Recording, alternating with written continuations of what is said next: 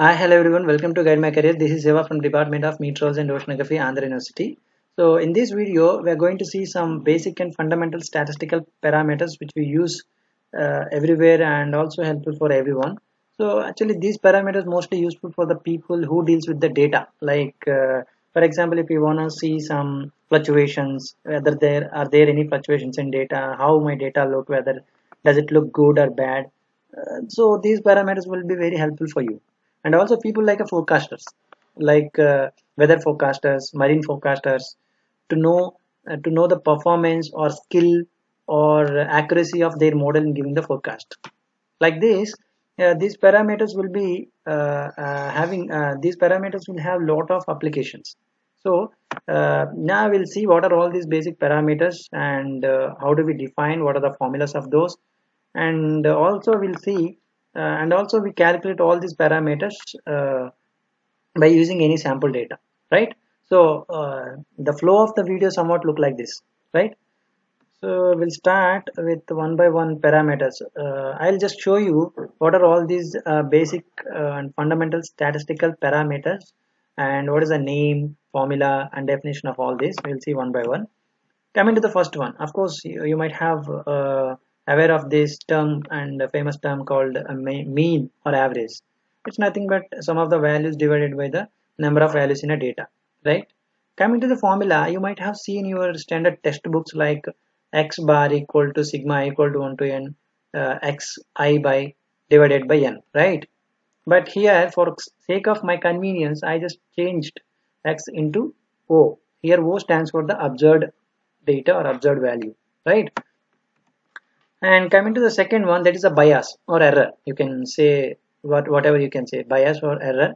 It's nothing but the difference between the predicted value and observed value. Means, for example, you have a two data sets in two columns. The first column is the temperature of your room measured by the thermometer, and the second column indicates the temperature of room predicted by any model or forecasted by any model. That means first column indicates the temperature of a room measured by the thermometer, and second column indicates the temperature of room forecasted by any model, right? The first column indicates the observed data, second column indicates the forecasted data. So when you differentiate, when you calculate the difference between these two columns, you will get another column, that is the difference between the first one and two columns, right? That third column is called as difference or bias or error, right? And coming to the third parameters, that is a variance. It's actually denoted by sigma squared. It's actually average squared deviation of each number from the mean of the data set, right? And coming to the fourth one, that is a standard deviation. It's denoted by sigma. It's actually square root of the variance. For example, you have a variance, then if you apply the square root to that variance, then you will get the standard deviation. The formula for the standard deviation is as follows, right? Don't get worried. I'm just introducing all these parameters one by one. What is the name of the parameter? What is the definition and the formula? In further slides, we'll go in detailed manner. And fifth one is the root mean square error.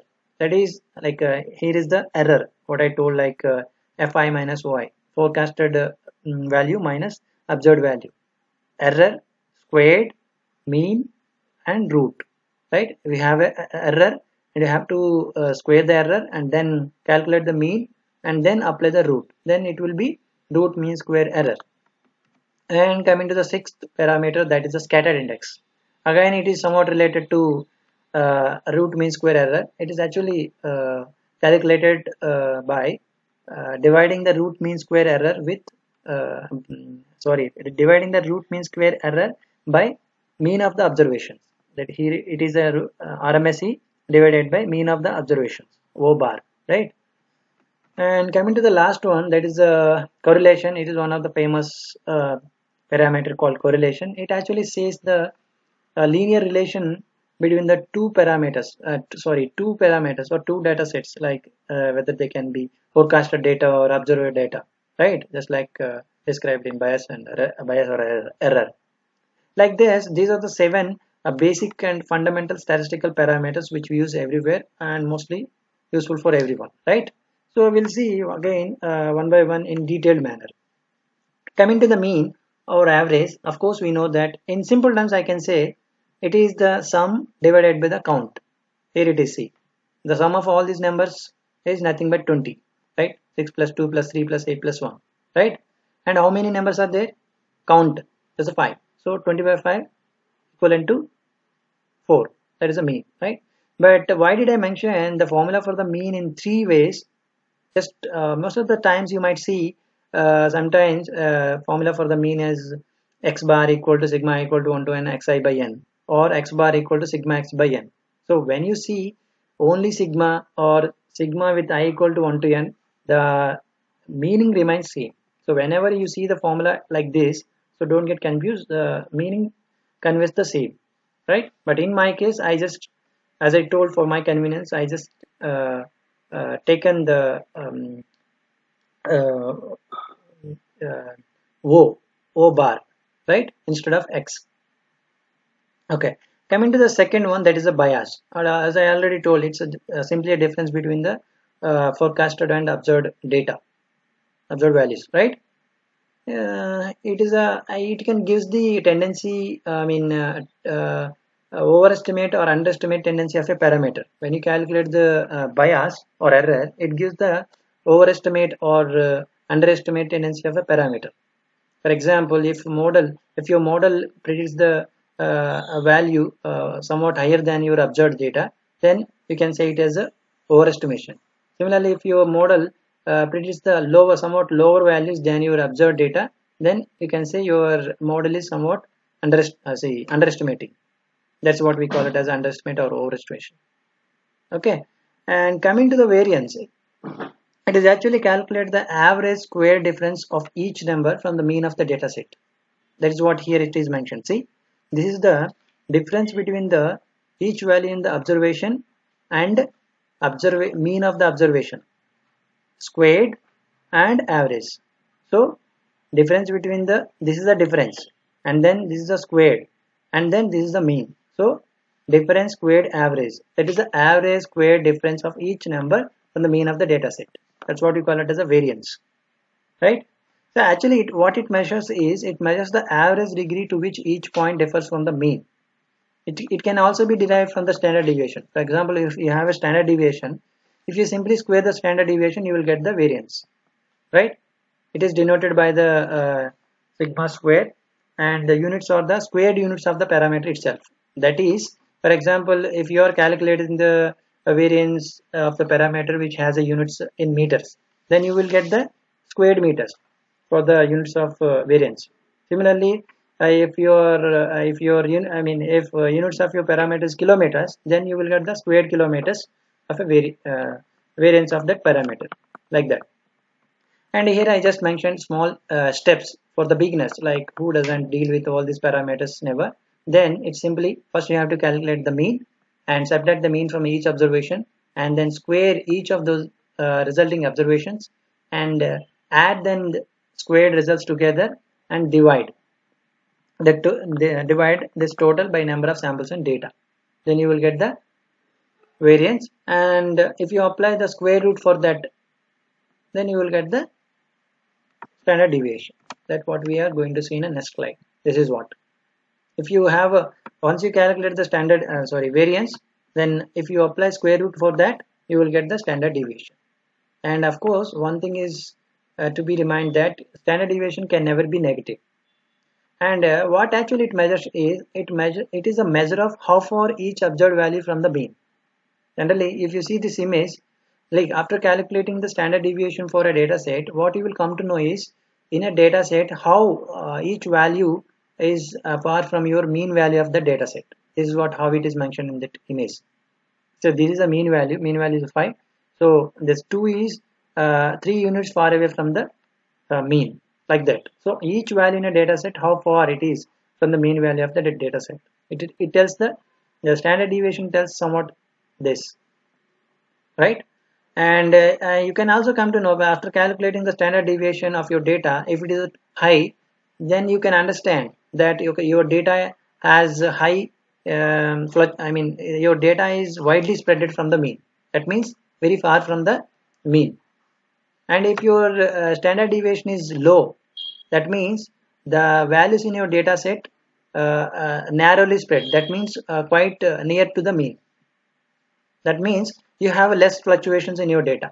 So like that, after after calculating the standard deviation for your data, you will come to know that this information, like whether my data is widely spreaded from the mean or narrowly spreaded narrowly spreaded from the mean.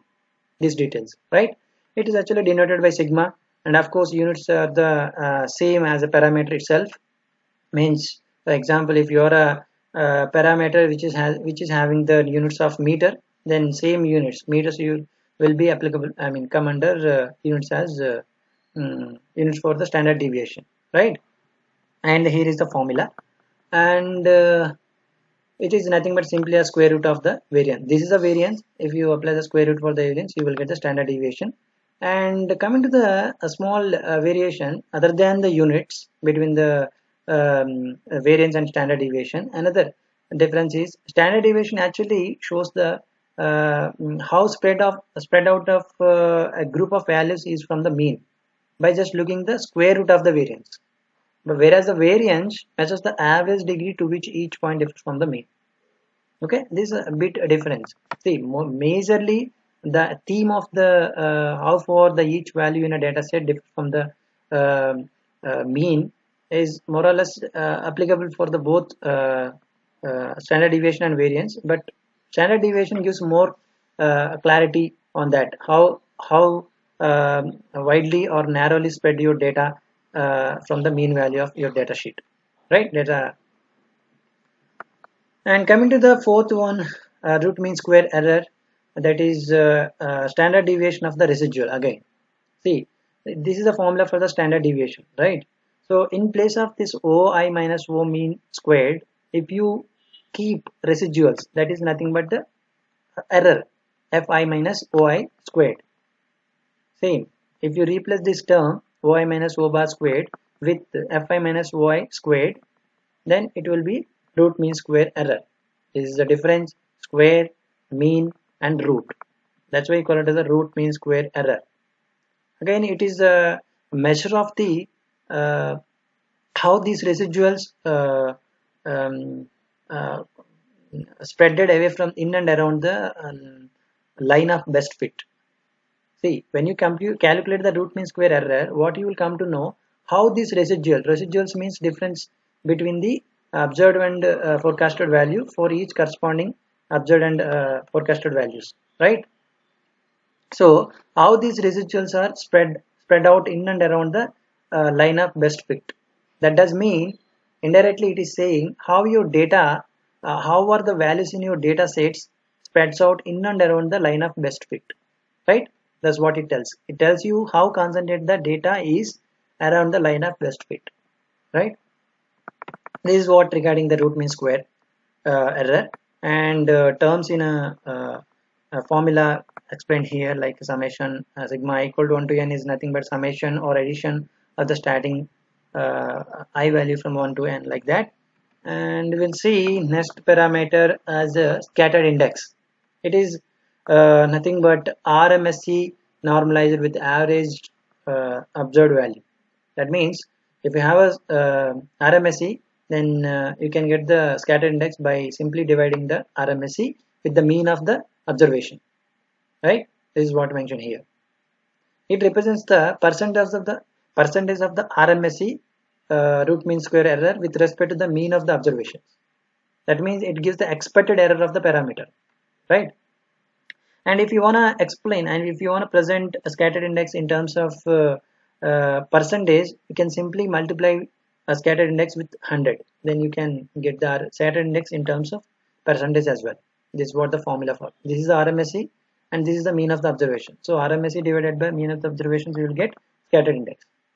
And coming to the last parameter, that is a correlation. As I told already, it's a measure of the linear relationship between the two data sets, like either observed and forecasted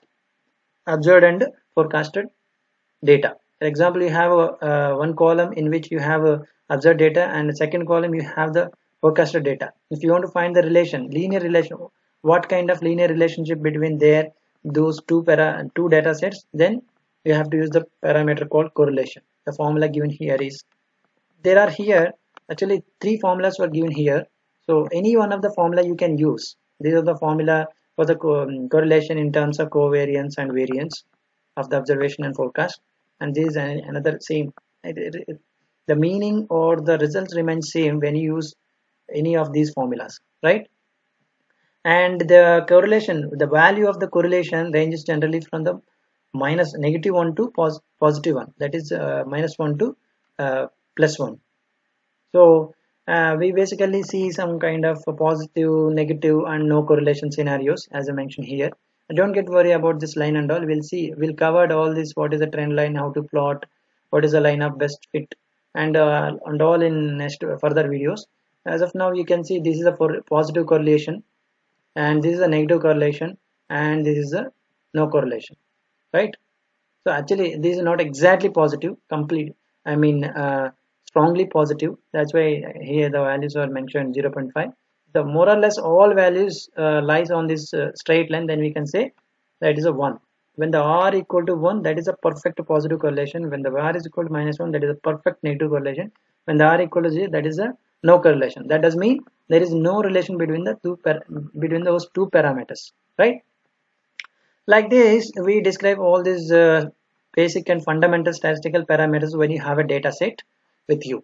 But at the end of this video, I mean, not end of this video, sorry, I can say